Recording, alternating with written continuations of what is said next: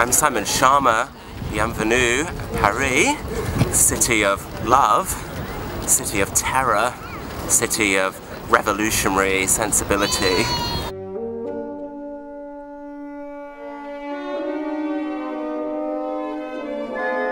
Ripples in the dark.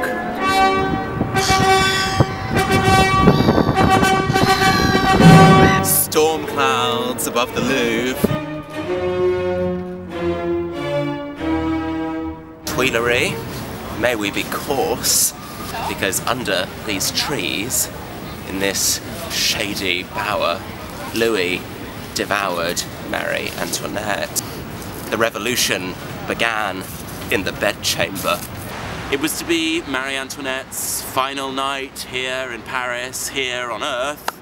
She was led to the Place de la Concorde to be destroyed.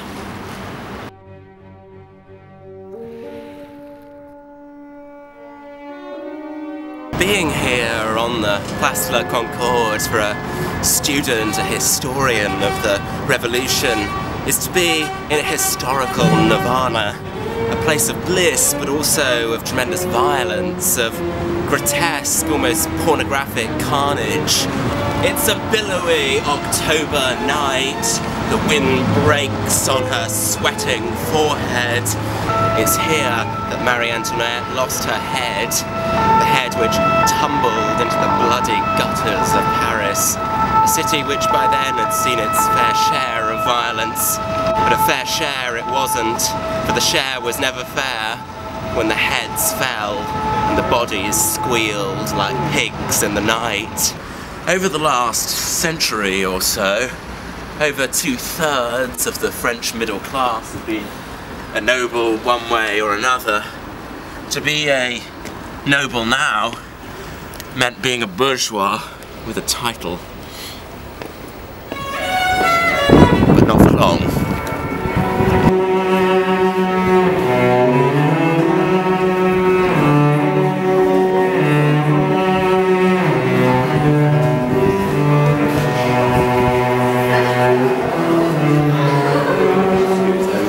By 1793 it was time to wake up and smell the coffee. A capitalist enterprise was as vigorous, as bloodthirsty, as cutthroat among the nobles as among their bourgeois counterparts.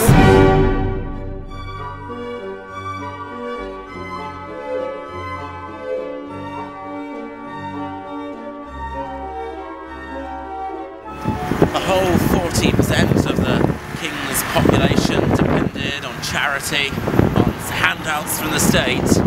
Hunger and anger, crowds turned into mobs. It was a tough winter, harvests failed, families starved, even the king felt the pinch, and with it, revolution came. Liberté, equalité, fraternité. The impossible, you might say.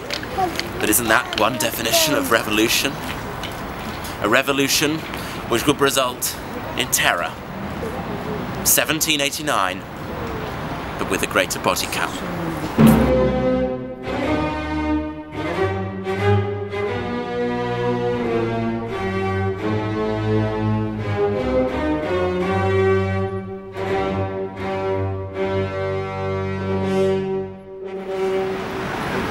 Terrified?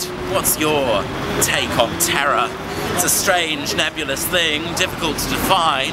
Of course, nowadays we'd simply dial up Twitter or social media, but how do we know what the average Parisian was feeling in those heady days of 1794?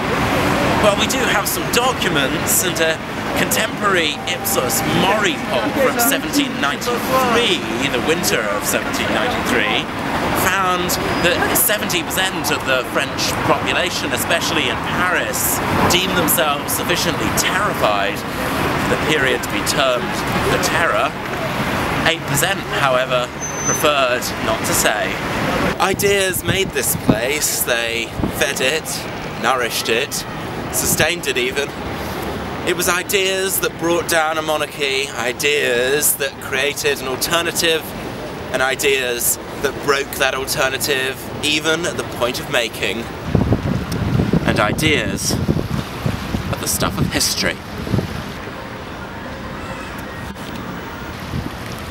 Could anything be more moving than that?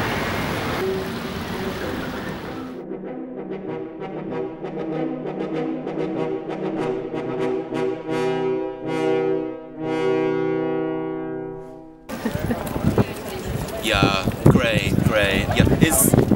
Yeah, I'm feeling fine. You know, what I tend to do is just, I riff. I just riff. Yeah. Is Pauline available?